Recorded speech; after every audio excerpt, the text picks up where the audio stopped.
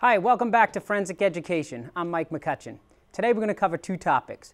I'm going to teach you how to use fluorescent fingerprint powder, and we're also going to use fluorescent light sources or alternative light sources to locate evidence. This technology isn't new. It's actually been around since the 30s, and if you've watched any cop shows, they've always putting on their orange goggles and using their fluorescent light source to look for evidence. So what evidence are they looking for? Well, with the forensic light, you can find bone fragments, semen, urine, altered documents, fibers, and fingerprints. So we're going to do some of that today, and we're going to use two different light sources today. We're going to use a UV light, an ultraviolet light. We're also going to use a blue light. The ultraviolet light, we don't need to use any goggles to filter out the light, but for the blue light, we will. So the light we're going to use today is I'm going to use what's called the battle light. I like this light because it has a plunger at the end to turn the light on. It has a dim switch. And what's nice about this is you can change the tips. So that way you don't need to carry around several different lights. You can just take the tip off, and then we can use whatever light wavelength that we need. So I'm going to use the UV light to start. And the first thing we're going to do is I'm going to use my fluorescent powder to get some evidence. We're going to dust for fingerprints.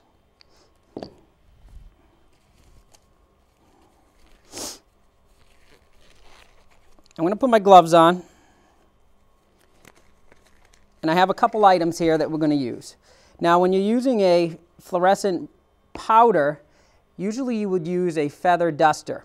You need the tiniest amount of dust, otherwise you're going to fill in the ridges of your fingerprint and you're not going to get a good print. So I have my red brush with my red powder, my green and green, and orange. So we're going to start with the orange.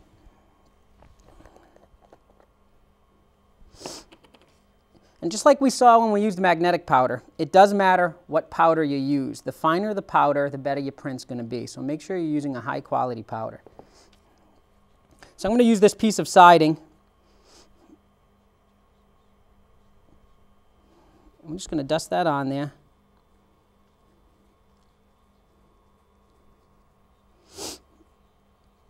I'm going to leave that aside. We'll use our green.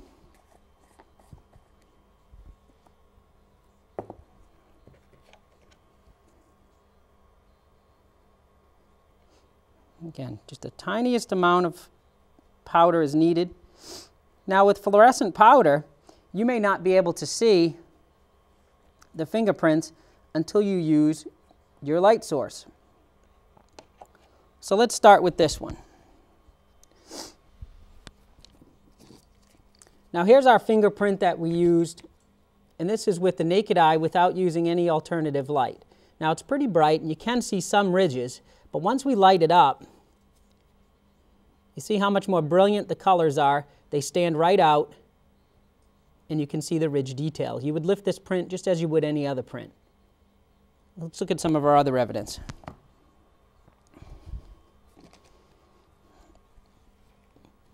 So here's our piece of siding that we used. You can see the ridges right in the middle.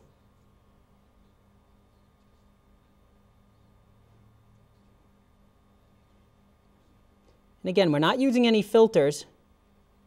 We're just using our light source. Now here's another piece that I did a little bit earlier.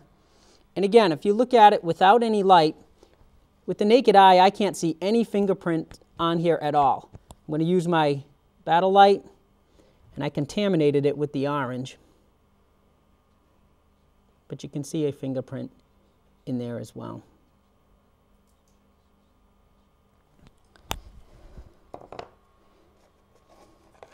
Now this one will be a little more difficult to see because we're on a white background. But again, can't see the fingerprints. Once we put our alternative light on it, you're going to see right here, there's a nice fingerprint.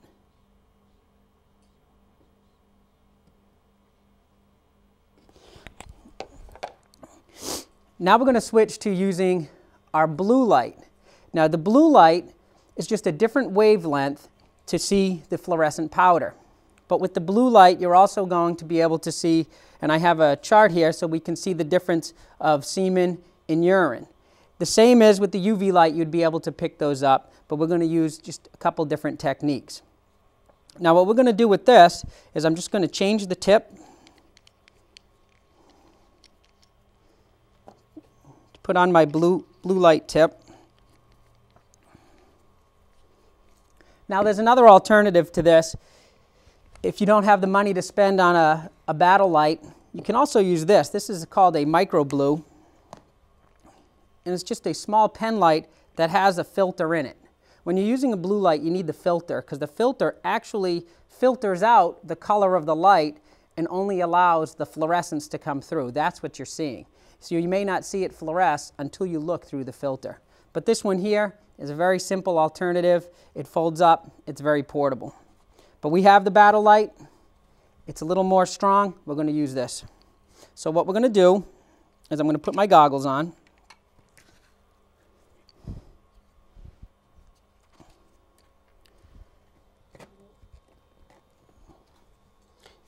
What I have here is I have a sample sheet.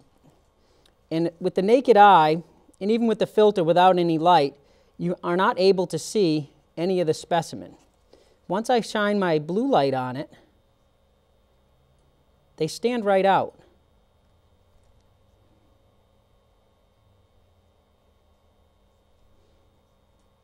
Okay, the same is going to be, now we had our other evidence.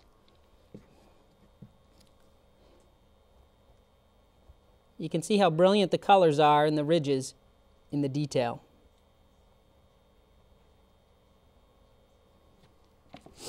We'll see if we see it on some of our other evidence.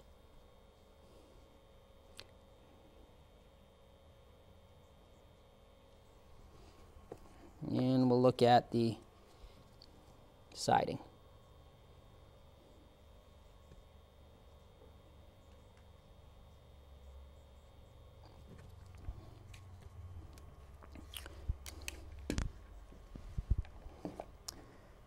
Okay, so we saw how brilliant the colors are when we're using our fluorescent fingerprint powder, or when we're using, when we're looking for semen or urine or bone fragments. This technology has come a long way, and the lights are very powerful.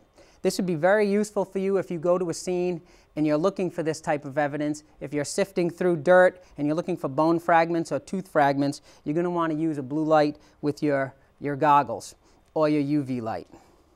I hope you learned something today. You can find these products at linpv.com. If you want to send me an email, you can contact me at mike@forensiceducation.net, and we'll see you next time.